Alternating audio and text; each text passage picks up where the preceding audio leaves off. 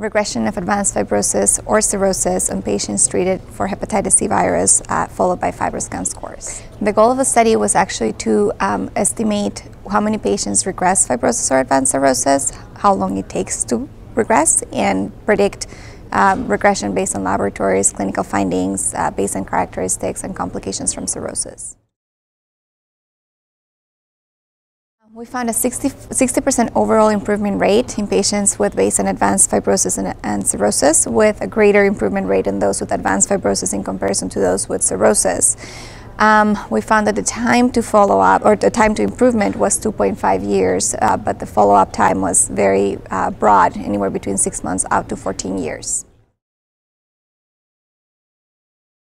We had multiple parts to our study. We initially identified the subjects that were eligible for our particular study.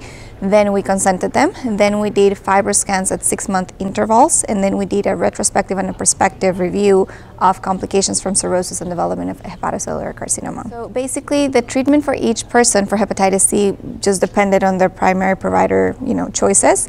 45% of them were treated with some form of sofosbuvir regimen, and about 29% were treated with some form of dolutegravir-based regimen, and then the rest were either part of a clinical study or some of the older regimens, interferon-based.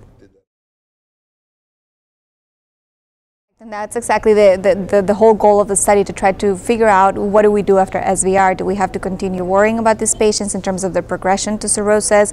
Do we have to continue screening them for hepatocellular carcinomas? These were some of the bigger clinical questions that we wanted to answer. Like I said, I can tell you that in the group that started with advanced fibrosis at baseline, there was an almost 70% improvement rate. On the patients that had cirrhosis at baseline, there was an about 55% improvement rate. And when I say an improvement rate, I mean at least by one stage of fibrosis.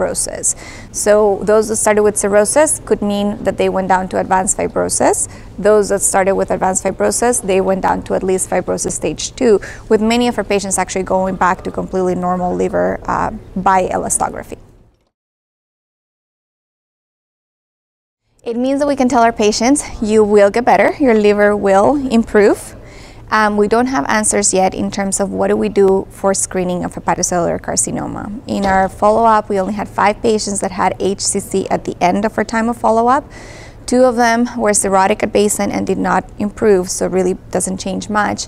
1 of them progressed from advanced fibrosis to cirrhosis, and that leaves only 2 subjects of interest, 1 of which developed HCC at 6 months after sustained virologic response, and at that time he was still in the advanced fibrosis category, so we'd still expect an HCC at that stage, and the second one had an HCC at baseline when he was cirrhotic. So we don't have the answer yet for hepatocellular carcinoma, but we have more patients pending follow-up. We have about 110 patients that were not included in the current analysis, and we're hoping to follow these patients much longer time, and hopefully we can answer that question, which is perhaps the most important clinical question.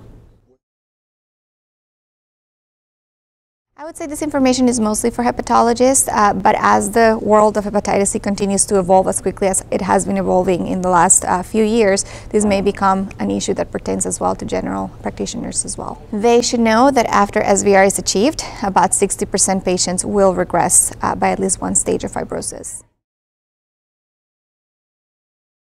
Most patients that have chronic hepatitis C are very experienced patients. These tend to be patients that have been waiting for many years for the right treatments, and they tend to know more than you can explain to them in the initial visit. So they tend to know. And those who don't know, I personally do walk them through the entire process that it takes to get from a completely healthy liver all the way to a liver with decompensated cirrhosis, basically.